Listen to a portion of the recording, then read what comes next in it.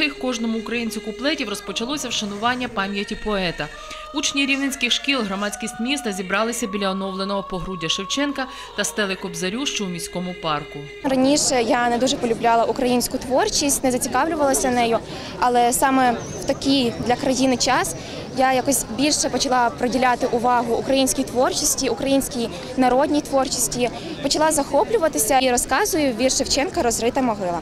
Завдяки вишитим рушникам школярі представили символічний літературний курган українського генія. Кожна українська родина має сьогодні вишитий рушник як оберіг, як символ українства, як символ патріотизму, людяності, доброти. Дитячі руки вишивали рушник, мамині руки вишивали цей рушник. Сьогодні вони принесли свій рушник до Кобзаря. Далі кожен міг долучитися до плетіння вінка. З ініціативи просвіти 22 травня щороку відбувається акція. Вона називалася «Подаруй вінок Кобзарю», «Подаруй букет Кобзарю».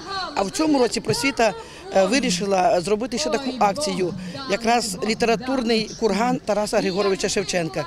Так як це день перепоховання Шевченка, звичайно, це віртуальний, це уявний курган, де кожна людина має піднятися до духу, до величі Шевченка. На цьому ініціатива просвіти не обмежується.